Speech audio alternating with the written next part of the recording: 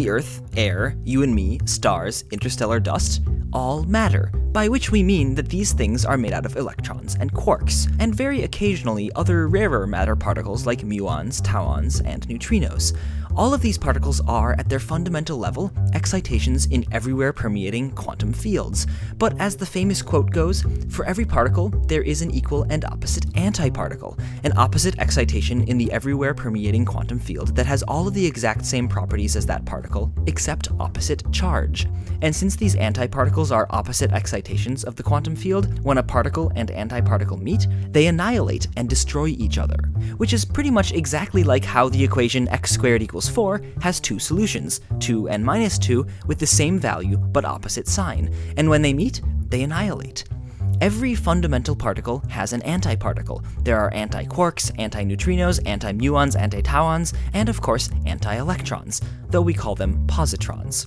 Since antimatter particles are essentially identical to regular matter, other than the opposite charge thing, they can combine together in essentially identical ways to form antiprotons, anti-atoms, anti-molecules, and in principle anything from anti-ants to anti-Matterhorns. We can also make the really cool positronium atom. It's like hydrogen, except instead of an electron orbiting a proton, it's an electron orbiting a positron, until they annihilate each other in under a nanosecond.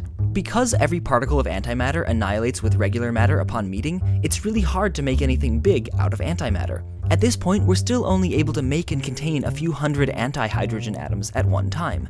And when a particle and antiparticle annihilate, the energy has to go somewhere, which is why matter-antimatter annihilations have been proposed as bombs.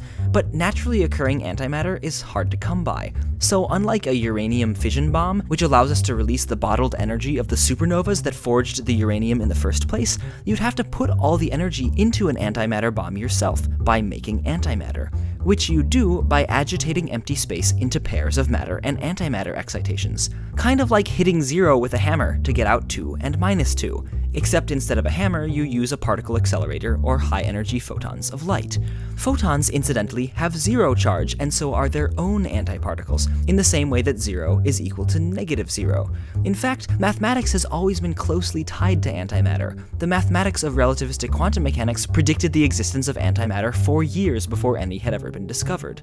The fact that there's so little antimatter around in the universe to discover is both an obvious thing, because if it were around it would have destroyed us, a good thing, because it can't destroy us, and a puzzling thing. If matter and antimatter are basically identical mirror images of one another, why did the Big Bang produce so much more matter than antimatter?